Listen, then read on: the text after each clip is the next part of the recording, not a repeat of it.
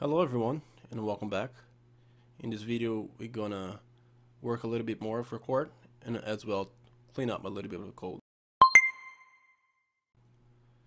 Alright, so let's just get started and let's assemble my game just to show you guys the issues that we have. Here's player 1, and if I should bring all the way up to between the player and core, you see there's this gap between the player 1 and the core, so I want to fix that.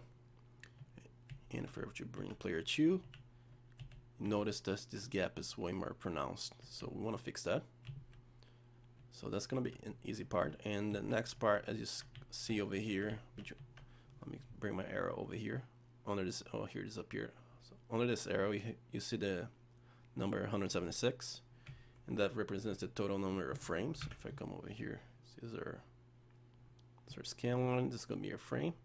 So if I were to one frame over here, that's 176. That's the number of frames that we have. As you notice, it keeps skipping between 175 to all the way to 176, and we're gonna fix that. So let's just get started. And the first one is pretty easy. We're gonna change over here is the video delay from player 1 to 0. And first just assemble over here and bring my player 1, player 2 over here. Let me see if I can align it. Well, let me just manually do this. Okay, player 85 and 83. So this 83 is 1E, so 20. That's one frame. So here it is. So it's aligned perfectly. As you see, there's no gap between player 1 and player 2. So that's working. And let's just go to the main part of your code. And to fix this gap, that's pretty easy. All we're gonna do is have this playfield data over here, instruction, and just paste it right over here on the draw player to draw graphics player 1. That's the part. Let me comment this playfield so we know where to put it over here. So that's pretty easy. So if I were to, oops, oh, of course, not over here, over here, playfield, right after our straw graphics player 1, run it, and you see there's no gap anymore. So that was pretty easy. And let me just come here and save it. So now let's jump over to the next part of your code, which is this extra frame that we have in. And that's simply happening because if I come here under inputs, so the code is going from here to here. This is a procedural code. Of course, well, it's jumping over here and back and forth, but that's the major part of your code is just jumping between here. And if no input is happening, all it's gonna do is execute this street code. So it's gonna load, start its values, and jump out of here. But for example, if it was to jump to this upright movement, for example, if you press hold upright on your joysticks and come here to upright player 0, so you see there's this extra instructions that we have over here and reflecting player. And if you come over here during this horizontal frame, this is part of a macro. Oh, not my macro, here it is.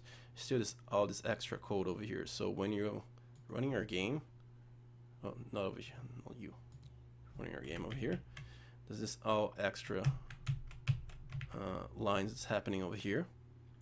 And to fix that, it's pretty easy. I'm gonna come to vertical blank, and instead of having these scan lines over here, all we're gonna do is add a timer. Oh, a timer is pretty easy if you already covered on our Atari 2600 programming. So over here I have the desired number of scan lines, so it's 37 times 76, because 76 is the whole, how many CPU instructions it takes for a whole scan line. I get this value, let me copy this. So as you notice, it's bigger than 256, or 255 should I say. So if I were divided by 8, which is the next timer up, still not big enough. But if I were to divide by 64, you get this 43.93. Oh, you're gonna round it up to 44 because there's no integer mode on the 6502 or the 6507. round it up. I'm gonna store that your timer, and let me bring this up.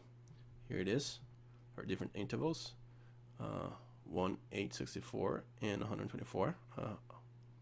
So we want the 164. I mean the 64. My bad. So here it is. It's pretty easy. I'm gonna copy this because I want this name. Delete this, and actually come over here. And let me put it here. Common fix common. And right over here, let me put start of vertical blank.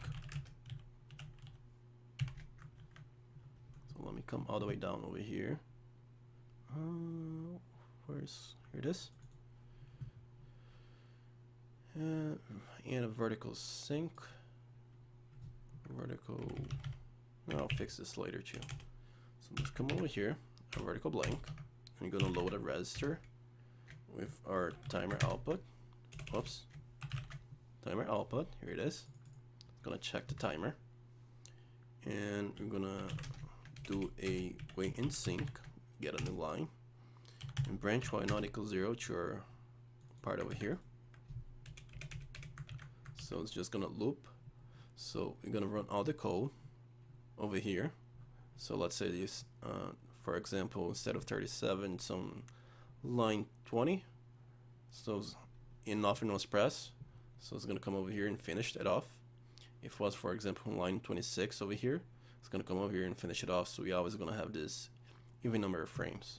So if I were to run our assembler over here, come here for player 1, or player 0, and you notice on the frame right over here, I was noticing, is intact, and there's no this extra frame, this extra going up and down. If you remember, it was moving. So now it's stuck as it should be. So now you fix all the issues that you wanted, and just to finish it off, let me come over here and comment this out because I don't really need it for now, but I do need some colors because I don't like to have both players 0 and 1 are the exact same color. So player 1 color, let's capitalize to, since it's a constant value, never gonna change. And I already have here open my 3600 color palette. Let's do a red versus blue. It's like common game knowledge. So there's 4-0 and 8-0. So let's do that one. So we're gonna get the value 4-0 and player 1 color equals 8-0, and it's just gonna come over here doing our initializer or reset. And load this our player 0 color and store that to your color and player luminosity player 0. And of course we're gonna do the same thing for player 1. So B1 color and store that to my color luminosity player 1. So let me assemble this. So here is a red versus blue, and I'm not really sure how this the color palette is gonna be. We're gonna run the code and see how it comes out. So that's gonna be towards the end of our tutorial part. But that's pretty much it for it. In the next video, I know I want to go over this window part that we have over here. As you notice, it's all this black part that we got over here, and we're gonna separate it. So a part of it, for example, right over here. Actually, let me bring my drop tool over here. So we have over here. So let's get. So for example, this will be I don't know, my score. Then you have like here will be a little bit more, some extra background. Let me go back over here, and that's pretty much. So here's the score. So I want to be all the way on the top. Well, I'm just gonna cover all this in the next video, but as you notice, I'm just gonna put different parts into our frame over here, so we don't have this huge black line over here with nothing. So let's just at least put something over there. So that's in the next video, and hopefully I put the ball there as well. So we can actually start working our gameplay. Let me minimize this, and that's pretty much it, guys. So that's gonna cover it for this video, all the core part, and so you fix everything. Everything's really nice. And see you guys in the next video. Thanks for watching, guys. See ya.